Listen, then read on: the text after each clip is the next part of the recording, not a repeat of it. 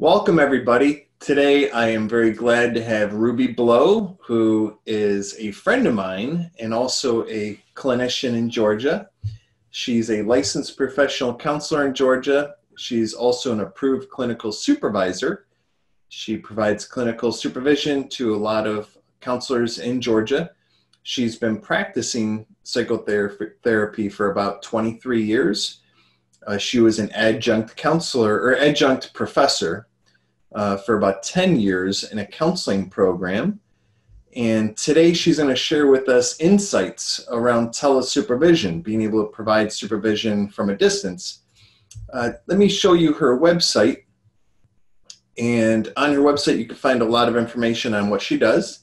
She also is very well known in the Atlanta area at least, for her fantastic trainings. She's a phenomenal trainer and instructor and supervisor. She has a Facebook page where she posts regularly, and she has really helpful posts that I know a lot of clinicians greatly benefit from. Here's actually some links to her Facebook page, LinkedIn, and Twitter. So you can read about her supervision, her clinical supervision services. Again, she's very well known, very much loved by those that she serves. She also provides coaching and consultation to clinicians, and then also counseling to individuals. So Ruby, I am so glad to have you here. I actually personally receive a lot of calls, a fair amount, from people looking for clinical supervision. And so there's a real need for it. There's a lot of supervisees or those that are working on full licensure really need a good clinician to work with, someone that they trust, and someone that works within the niche that they want to work in. Right. They don't want to just have to pick the one that's in their geographical area. And then I know for clinical supervisors, it's really helpful. And this isn't anything like new, right? Right. So supervisees have always reached out to supervisors when they're not like sitting in the same room together. Yes. So maybe you can share how you got started. Well, first, I just want to say thank you for that lovely introduction. When you went to my website, I thought, wow, I really love that website. And I guess I should. Because It's a nice website. I had a big hand in putting it together. I do want to make one correction because I still get a lot of counseling referrals. If you're on my counseling page, what I actually do is I refer to other counselors now. I stopped taking new counseling clients about 6 years ago. And, a lot of people would open up a group practice and take those cases anyway. But I love to provide supervision and consultation. And so that's what I focus on, supervision, consultation, and training. And I really also, this tail end of what you were saying about people looking for a supervisor and they really want a supervisor in their niche. And I think this is such an important concept for people out there who are supervising to think about. Supervision itself is a niche. A person who is looking for a supervisor who maybe they want to learn something specific like EMDR or DBT, they absolutely are probably going to need to have an adjunct supervisor or consultant even who specializes in those areas that can help them get those certifications. Or let's say they want to be a play therapist or they want to get an addiction counseling certification. When it really comes down to becoming a licensed counselor or a licensed clinical social worker or whatever the field of practice is, it really, I think, is helpful to find a supervisor whose specialty is supervision. Because what a supervisor is providing is they're providing entree into the profession. And they're helping someone cultivate all of these very different skills and identities about entering a profession and a professional identity. And what can happen is when people are too focused on, do you know how to do XYZ type of work, they actually lose the professional development piece that is so critical to becoming an effective professional who in the future, when they're independently licensed, can practice on their own. So yes, you want your supervisor to have experience. They need to be an experienced clinician. They need to be knowledgeable. But more than anything, on top of that, they need to be a person who specializes in supervision, as opposed to a clinician who said, maybe I'll supervise, because they're totally different skill sets. And when it comes to distance supervision, it also needs to be someone who actually believes in distance work as a medium, and not someone who is kind of reluctantly providing distance supervision. Yeah, that makes sense.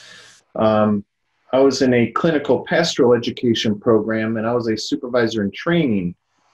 And that process, that's, after going through clinical pastoral education for like 2-3 years, then you have an additional, it takes about 5-6 years just for the clinical supervision training itself. Right. So I can relate to that, because it's 5-6 years of just learning about helping clinicians develop. So it certainly is a specialty and a focus area. It's not where, hey, I'm a good clinician, therefore I'll supervise and help others become good clinicians. Right. No, there really is a lot of learning information about how to be an effective supervisor. So I'm glad you point that out. That's something. Now, how would one, find a supervisor that truly does specialize in supervision? Well, certainly one of the things that's helped is having a supervision credential, or being able to look and see who's gone through the trouble to even get a supervision credential. Gone through the trouble, that's right. Exactly. So, for example, one of the credentials I have is the Approved Clinical Supervisor credential, which for counselors is one of our national credentials for supervision. But also in the state of Georgia, I have the Certified Professional Counselor Supervisor credential. So I think that's a place to start. That's not the end, but that is a place to start, because then from there, typically you can find a listing, and each state is different. There are some states that the licensing board manages a clinical supervision credential, and they have a process and a listing of approved supervisors. There's professional associations that have listings, both state and national. So I think that's a good place to start, because then from there you can go and see, okay, who has a website? Who can I go learn more about? There's also, I think, good word of mouth, talking to people who you went to graduate school with, or people who are already in the profession. Who supervised you? Who would you recommend? Those are different ways to start, I think, of identifying a supervisor. Yeah, that's how I found mine, is asking other people. That's my top way. I try not to say that first, Ray, because it feels so old school, but I feel like it's old school. It works. Yeah, word of mouth. Word of mouth is still the best way to find, what's good. Yeah. Like I've had people locally reach out to me for clinical supervision, and I think they were just simply looking for a clinician who's been a clinician for a while, and that's in the area.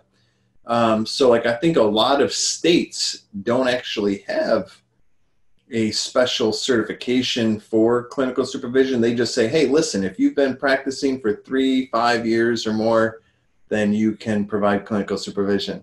And I would also say too, it really depends on the profession. So for example, marriage and family therapists, they have been on top of this since their inception. They have a credentialing that's just alongside the same track as their licensure. They have a process. Counseling, it's growing. We're growing state by state, and by having a national credential. So I agree with you. We need to make this a little bit of less of an unknown area, I think, is kind of what you're getting to. People are just kind of, Googling, and they find you, which is great. And you're a great person to direct them, or to say, hey, this is what I think you should do. And who knows, maybe you'll decide to put that training you got into use someday. Yeah, I might do that at some point.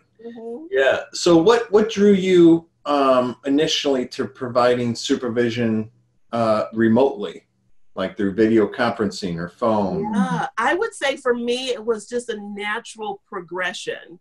And it really started when I was an adjunct faculty in a counseling program. And so that people won't think I'm being mysterious, I was an adjunct faculty member at Argosy University in Atlanta, which sadly doesn't exist anymore, but it was really a great program. And it's actually the program that I graduated from back in 1998. And I started there as a faculty member, and I led in-person seminars for counseling students who were doing their internship. And then they needed someone to fill in for an online section. And they said, hey, we've got these internship students. One is in Alaska, one is in Savannah. you know, they were in different places, and they are going to do this online seminar. Would you be interested? And I thought, okay, I don't know how this is going to work online, but I'll give it a try. And it was really great. We had our own dedicated classroom online. We had a chat room. We had a teleconference line. We had a place to upload video or audio was what we typically used, where they could turn in assignments and write-ups of assessments and case notes. And we met weekly for a 2.5-hour teleconference call where I would provide a supervision, additional supervision regarding their internship. And it was really a great entry point to recognizing, wow, everything that I'm doing in person, I can do at a distance. And it also creates a different type of, I guess, connectivity, because you have to work to make that connection happen a little bit more. Yeah. So that's how I got started in general. Right. And then it kind of shifted from there into what I do in my private practice as a supervisor. Yeah, and how does that work currently? Yeah. So I think having the teleconference experience as an instructor gave me the confidence to go, oh, you know what, I could do this in my practice as well. And I started out with a teleconference line initially, but thankfully technology changes so rapidly that video conferencing came up pretty quickly behind that. And I was meeting with, I would have anywhere from 25 to 35 supervisees at a time, because most of my practice is full-time supervision or consultation. And I would meet with people in supervision groups. I was meeting with them in person. But some of you, and people will get a laugh out of this when they see this, Ray, but you know, in Atlanta, when we get snow, Atlanta shuts down. Right. Yeah. Right. We had an ice storm one year, and people were stranded on the highway for hours, etc. Well, when those things started to happen, I realized I need a way to continue to do my work, even when we have inclement weather, even when something goes on, it makes it difficult for us to all gather at my office.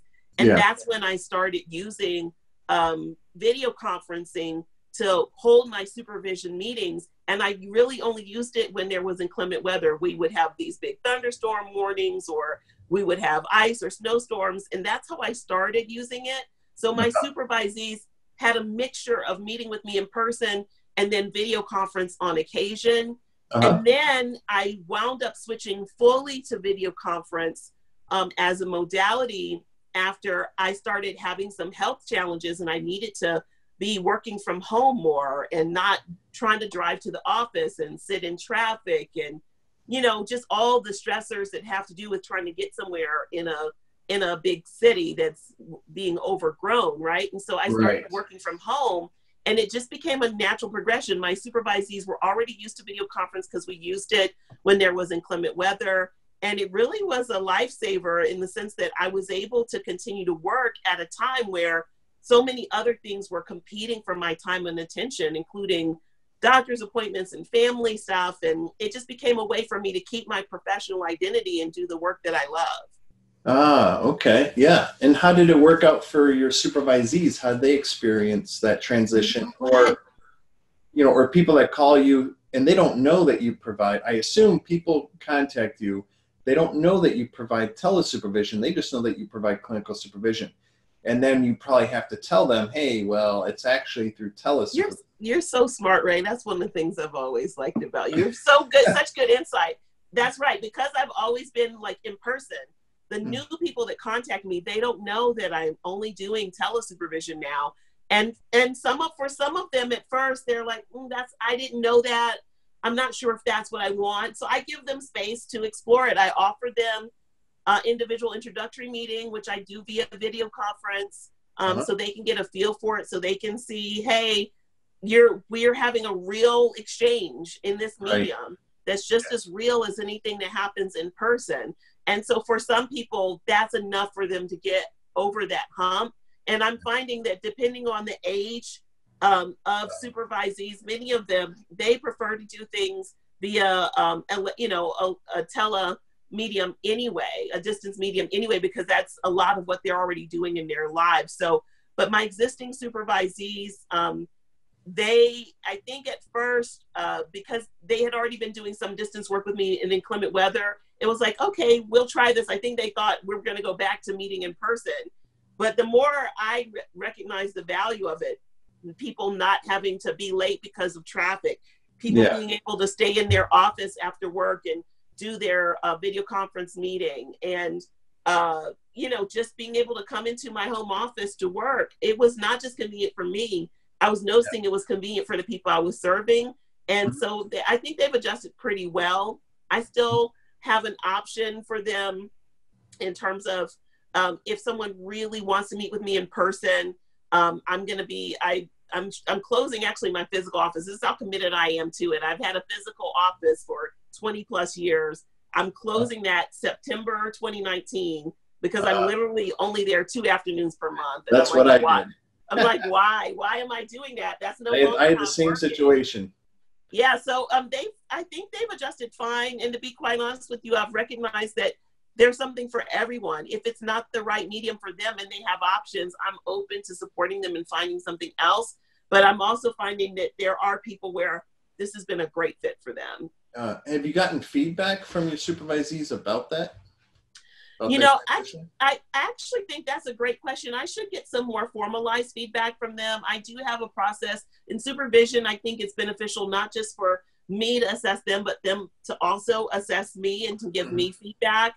And I haven't incorporated this question about TeleSupervision into that process. So you're making me think. I think I should give them an option because I have so many supervisees. I do have a way for them to be able to give me feedback potentially more anonymously. Whereas if you have a smaller supervision practice, I think you have to be, you want to be open to getting feedback from supervisees, but as a supervision principal, you don't want your supervisees to feel like they're in a situation where they're giving you feedback where if you feel negatively or bad about it, that you could harshly judge them. Sure. So part of what I try to do is I try to notice what could I improve upon? And so I try to notice what are the barriers we're having in supervision. For example, today, I noticed I have this one new supervisee, meaning I've just had her for like a month and a half. She's not showing up for our video conference meetings. I'm sending her the links. She signs up for these meetings. She doesn't show up. So today I messaged her and I said, hey, are you getting these? I messaged her via her phone as opposed to via email. I sent her like a text and I said, are you getting these video links that I'm sending you? Yeah. And she goes, oh no, I'm using a different email now. I haven't been getting these links. So I'm thinking, well, no wonder she's not showing up. Yeah, right. So if I had sent her a message via the email I've been trying to communicate with her, she probably would not have seen it. Right. She must have lost track of that. That's how she was going to join these groups. So I'm always trying to problem solve. Like, just like in person, if someone's not showing up, you reach out to them, maybe not immediately, depending on your theoretical model. But I give people space to figure out, hey, do I want to continue to do this? Then I reach out to them. And so how you do that electronically will depend on what are your different modes of contact you have for this person. I'm using a system to manage my supervision agreements and forms electronically. I used to do all that stuff in person. Right. So I'm finding that there are a lot of ways to do everything I want to do online. But for the occasional person who wants to meet in person, say to have me review their licensing forms in person, I still have those 2 afternoons a month that I'll be at a colleague's office to, for any old schoolers who are like, you need to see, you need to handle my paper. Right. I don't want you to just look at it on the screen. I want you to handle it. For them, I will be creating a space to do that in person. But I can see how that can easily also be done online. Yeah, certainly. Yeah, it's good that you're going electronic because especially when people aren't coming into your office, they need a way to do those things. And it's just so efficient and effective and clean and organized doing electronic. Yes, it is. Yeah, so you do a lot of group supervision. Yes. And I used to do some group work. And one thing I noticed with group work is the nonverbals were very important because if someone was sharing something in a group and the group was silent, you can see on the expressions on their face them responding to what you're saying. But when you're on a phone line, you can't see anybody, so you might feel abandoned when no one's responding to what you're sharing. Or in a group situation, people might respond non-verbally in ways to people that are sharing that really needs to be addressed. But over the phone, you wouldn't see it. So I wonder, it sounds like you've done both. it sounds like you've done supervision, just audio and video. Mm-hmm. And how have you experienced like the benefits and drawbacks of the two modalities? Yes. Of course, phone is very convenient. Yeah. I mean, this is a great question. And again, I think it's a solution. It's the same solution I would use in person when I'm running groups. Mm-hmm. As a supervisor, part of my role is to facilitate the process. And so this is really a facilitation matter. If someone is kind of disengaged with their supervisees, I actually ask them to engage. And I don't do it in a way where they're necessarily feeling called out. Typically, what I will do is I will sum up what that person just said. For example, I just had a group today, and we were dealing with a career or professional development matter. And I kind of was wrapped up with that supervisee, but I wanted them to get peer feedback, because what I know as a supervisor is my experience in the career is so far ahead of theirs that a lot of times I can say something and it has value, but it almost has more value if they hear it from their peers. Mm-hmm. So I will often give some kind of career or professional or ethical feedback, and then I will summarize some of what just happened. But I'll call the names of the other peers and the supervisees in the group before I do that to make sure they're listening. So whether it's via phone or video conference where I can actually see what they're doing, I'll say, hey, Bill, hey, Ann, I noticed that Natasha was just talking about such and such and such, and I shared this. It'd be great to get your feedback, whether it's support, advice, something from your own experience, and I will actually list to them the type of engagements that they could do, so that they're not thinking that this is optional. You're gonna so whether audio or video and audio combined, you actively facilitate absolutely engagement. Have you noticed has it been a drawback for you just having the audio, not being able to have the visual cues in the group setting? It's interesting. Audio, mostly now I do video, but sometimes on the video, some of the supervisees will just be on audio form. Right. For whatever reason. Like now you can't see me. Yes, right.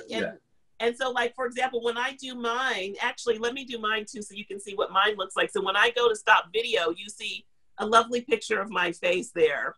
Did you see it? On this I don't, for some reason. Oh, okay. So the other people on the video, they might be able to see it, but it was just a picture of my face. Yeah. So that when people are not seeing me in video, they can see my face. Sure. Right. And so I sometimes have a mixture of people who are on the video conference, or they might just be only on the audio function. I prefer for folks, if we're doing video, for us to all be video if possible, but I will take them as they come, because sometimes people, for whatever reason, maybe they might be eating dinner, which, some people would be sticklers and say, I don't want people eating during supervision. I'm okay with that. I want people to have their basic needs met. Yeah. And I know how challenging it is to be a therapist and have been back-to-back sessions. Yeah. And now you're staying for your evening supervision group and you're hungry. If you would rather not see have people see you showing food in your face and stay on audio. But to answer your question, I think that the mediums are different, and what I experience in them is different. So if I'm doing something where we're all via phone, I'm much more inclined towards calling on each person to share. Mm-hmm. One person might be sharing something about a case, and then I'll say, okay, I want to hear from each person, and we're going to go in this order. So I'll actually give them a lot more instruction with regard to how I want them to engage. So each person will say their name. This is Nikki, or this is Ann, or this is Bill. And I'll have them share. Make sure you share your name before you talk, so each person is aware of who it is. If I'm on video conference, interestingly enough, I feel like video is almost sometimes more challenging than just audio, because you can actually see if someone is bored or see if someone I know, not. Right, yeah. And so it's like, I'd almost rather not see that you're like acting like you're not engaged. Yeah, that was going to be my next question for you, because there's something called the disinhibition effect, which is people have less consideration of the other person's thoughts and feelings on the other side when communicating electronically. Like if we were sitting 6 feet away from each other, I wouldn't be going like this. But on video or audio, I might be thinking, she's not really there. She doesn't really notice. And I could just be like this. Where this would be very rude if we were sitting 6 feet away from each other. Yeah. So people have the tendency to not be fully professional and so forth sometimes through the use of communicating through the use of technology. It's where how you've experienced that or dealt with that. I do. I think of it. I'm happy to hear how you describe that as disinhibition. Mm-hmm. That seems right. I think there's also another component to it, which is people are accustomed to multitasking when they're using electronic medium, and so they will be doing other things. Yeah. And so I do have in my supervision agreement, I have a separate section that just deals with the distance part of it and what the expectations are. And one of the things that I ask them to do is to not drive, to not, for one, I don't want them to have an accident or something, they're distracted. Yeah. But the other is that's such a distracting thing to be doing. You can't really pay attention. Right. So it's also just not a good practice if you were doing teletherapy. So you shouldn't do it in telesupervision. Like I said, I'm kind of okay with people eating just because I feel like, that's just an important life function that sometimes people need to do. I allowed that in my in-person supervision as well. Yeah. Not everyone is the same. So I get that. Some people are very regimented and they're like, who is this lady talking about it's okay to eat in supervision? That's just me. I'm just kind of laid back like that. But if the person is like, kind of like what you're saying, it's really clear, like they're over here, I can tell they're not being considerate. Right. They're on another device. They're doing something else. What I will do typically is I will call upon them. Yeah. That's my top way. Other times what I will do is you can, on my video conference, you can send a private message to someone if you want. Yep. But some of this has to do with what you have to come back to supervision theory. What's your approach as a supervisor? Right. And so because I'm always trying to manage the supervisory relationship, I try to reduce shame as a supervisor. Right. I try to get people to increase their own level of self-awareness. And through my dialogue or the way that I engage them, I try to remind them that they have something to offer. I'll even thank someone who was previously not being attentive and where I didn't say anything about their inattentive, but when they are attentive, I will thank them for their engagement. I will tell them, I so appreciate how you were really supportive, right? I appreciate how you were really supportive of your peer. So I try to get them to do more of what I want them to do as opposed to focusing on what I don't want them to do. But if I notice them doing something that I think is detracting from the process of being in group, I will just engage them. Right. Because that there's going to be a parallel process between how they're responding to their peers and how they're going to respond to clients. Right. Absolutely. There's that. And there's also recognizing they have something to offer. I find it for beginning counselors or people who are, joining the field, sometimes they're thinking the supervisor is going to respond to that. I don't have a role here. Right. And I think it's important for them to recognize that they have expertise themselves. They have a role to play, that their input does matter. And so that's actually the number one.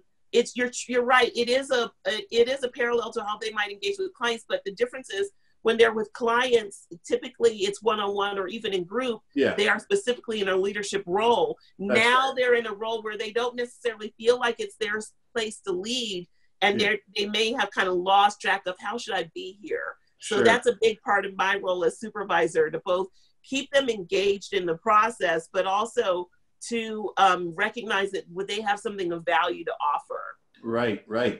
Now, a concern with group work and technology is recording. Yes. So, of course, if you had a group in your physical office sitting in the same room together, any one of them could easily record the session. Mm-hmm. But they might be less likely to, or it might be a little bit more difficult to without being noticed. That's the one risk with this kind of work. And I suppose it's just reminders and being very clear about not to record. You're right. I mean, that is a risk, period. I mean, I'm hearing more and more about therapists dealing with clients wanting to record or recording in sessions or recording even after they've been told not to. And that happens in person, or it could happen at a distance. I think that for me,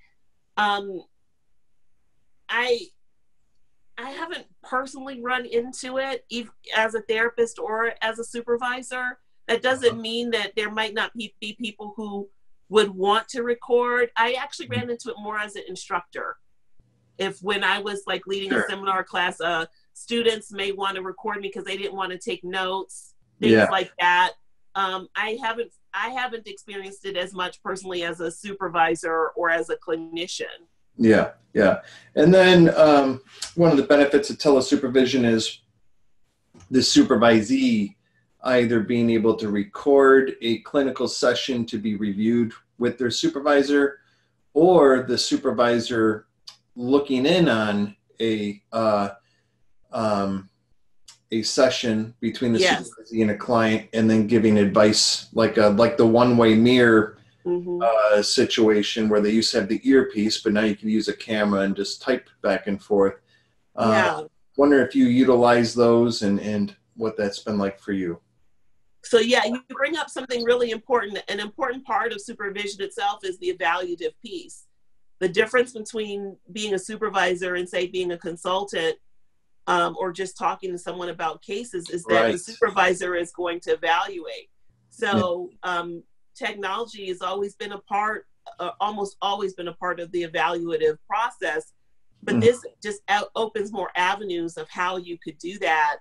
And kind of in our pre-meeting when we were talking about this, I just had a revelation that really excited me that I hadn't thought about before, that how I could observe. I typically have still gone out into the field to observe supervisees, or I have them do a recording and then I listen to the recording with them via our video conference. But I like the idea of being able to live in real time, to not have to go out to the place and just, of course, use already a video conference link, as long as you have the permission of the subjects, right? So that's an important part with supervision, is the client or clients need to give permission for that observation. And that needs to be written consent. And so I collect that from my supervisees in advance. But I actually plan to give that a test run, the part of more of the live, what I call live supervision, where the person is in the session and I'm essentially in the session with them, but where I would be there virtually. I think that could be a great resource for clients and for supervisees. I would imagine that it's, the best way to truly evaluate someone's Absolutely. I think so. I mean, there is always the effect of that people sometimes behave differently when someone is watching. But over time, if you've done it a few times, I think they might relax a little bit, or in the session, they might kind of, not forget that you're there, but they are going to fall into whatever is their normal pattern. And so, I do think live supervision is the most ideal.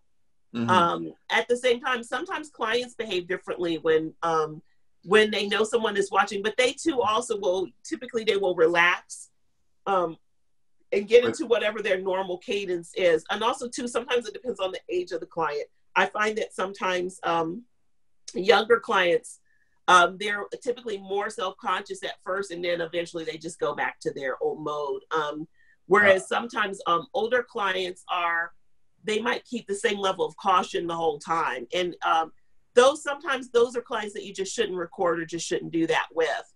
That's the gift of it with supervision. You don't have to use a recording to evaluate every case. You're evaluating your supervisee, and the supervisee is the same whoever the client is. So you're evaluating their skill set, and that's the most important part to observe. So you found it beneficial to do the audio recordings and review that with your supervisees?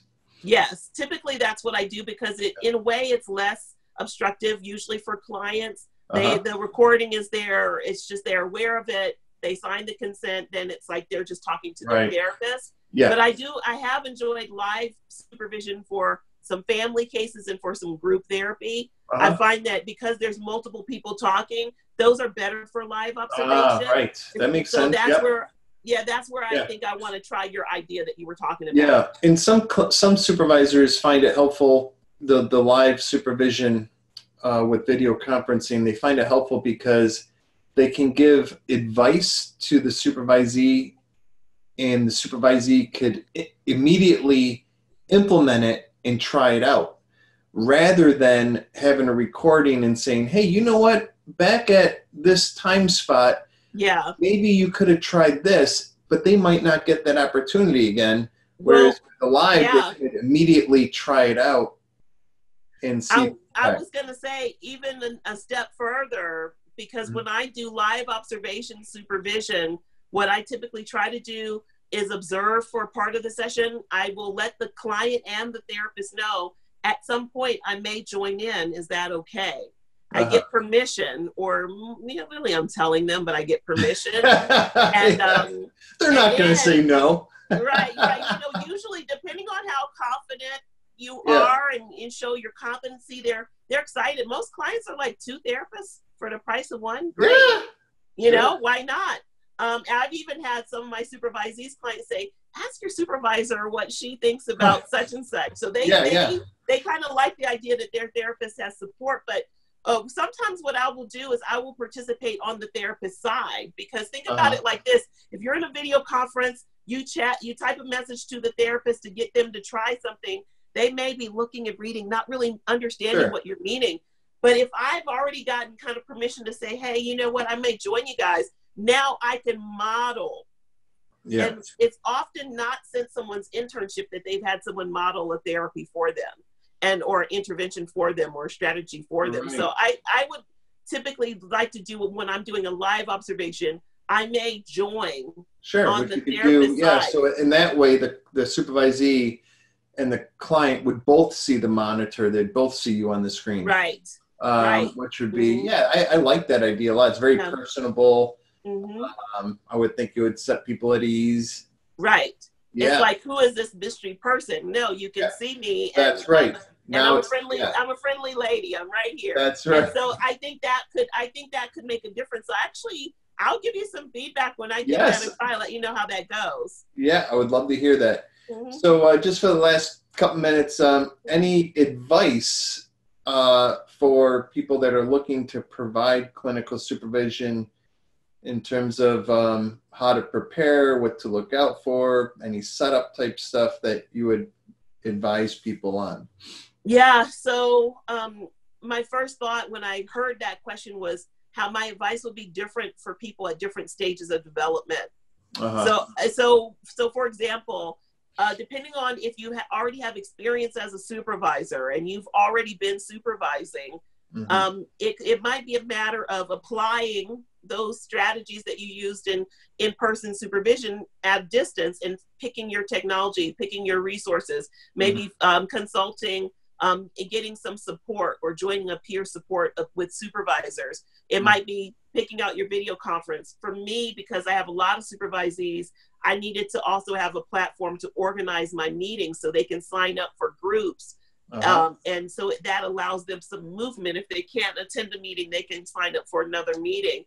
I actually use a program called Group Zones for that. And I've been giving them so much feedback that they sent me an Amazon gift card to thank me for their feedback to improve their platform. So it's really, if you're an experienced person, it's a matter of how can you transition what you're already doing and finding the resources that will work for you.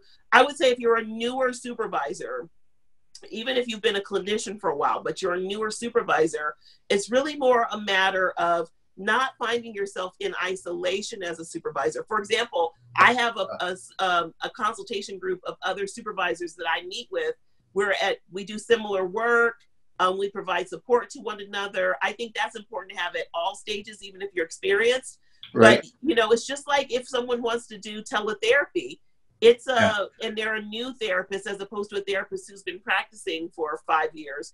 The advice you would give them would be different because it's also about cultivating that skill as a therapist. So I would say the main thing for everyone is make sure you're looking at resources. Like, you're a great resource, looking at supervision circles, where you are, who are the other supervisors on that listing of approved supervisors or certified supervisors? What are your professional, local, or national organizations doing to gather supervisors together? Don't do that work in isolation would be my first step, whether it's going to be live, in person, old school, or if it's going to be more new school and you're doing a video conferencing. Make sure that you have other supervisors to talk to or experience. have a supervisory approach, just like you have a therapeutic approach. Know how you're going to respond to supervisees as they're trying to learn and grow. It really is about having that skill as a supervisor and then transferring those skills into this modality. Right. Yeah, that makes sense. Yep. So, I asked you your advice, suggestions to people starting to do telesupervision. And what you focused on was more so about doing clinical supervision. And what that points out to me, and hopefully it points out to all listeners, is that adding on the technology is really not a big deal. Right. It's a very small piece of the puzzle. There's not much difference between this and if you and I were sitting in the same room together, Ruby, other than you and I would probably go out and get coffee afterwards or something. Yeah, that's true. That's true. Yeah, I mean, that's exactly right, Ray. It's really important that the person identifies having the skill sets to do it, but also the support system. I noticed that when people are doing distance work, it does allow you to be more on your own doing the work. And I think it's important to build community. Some of that community might be online. Some of that community might be in person. I do have online communities I'm a part of that are other clinicians and supervisors. And so I think not being in isolation is one of the keys when you're doing distance work. Yeah, and one piece of that in terms of not being in isolation, if you are doing telesupervision work and you're in a peer supervisory group, to get on video together.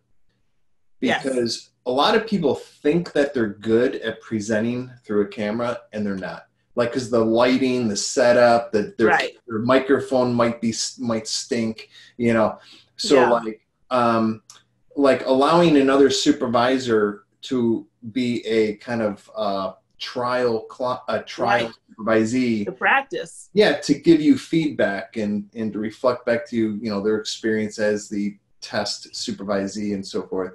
Yeah, I think that's a great idea. I actually have my group that I meet with, we have actually at times met on video conference. Okay. They're old school, they prefer to meet in person, but sometimes it's worked better. One of my members, she had a accident. She didn't want to get on the roads just yet. It worked out for us to meet via video conference. So I found sometimes people make that bridge to using the technology because there's a barrier to doing it the old way. And then they realize, oh, this is actually kind of easy. I mean, that's not to say it doesn't require some work, but it's not a barrier to effectiveness as some people initially view it as. Sure. Yeah. Well, Ruby, thank you very, very much for your time. I know thank you for having me. And also supervisees looking for supervisors have benefited from this in terms of how to identify a supervisor that'd be a fit. And then if you're doing it, things. And I want to add one more thing real quick, Ray. You mentioned earlier, I supervise a lot of people in Georgia. I have supervisees now some of them are moving out of state and they're able to continue with supervision with me because we're doing supervision at a distance. And as long as their state allows for the type of credential I have, which is a national supervisor credential, they're allowed to do it. So finding a supervisor also involves knowing the supervision rules in your state. It may allow you to, if there's not a supervisor in your area, to find someone at a distance. So I just wanted to throw that in because we don't have the barriers online that you have in person. And if you're not looking for supervision specifically for to be applied towards getting fully licensed, but you just want clinical supervision, then you don't have to worry about where the That's true. And so there are different reasons why people are seeking supervision. That's true. But I want to thank you for having me. Neither one of us have a super easy schedule, so I appreciate how we were able to navigate this and get it together. So thank you for having me. Yes, thank you so much.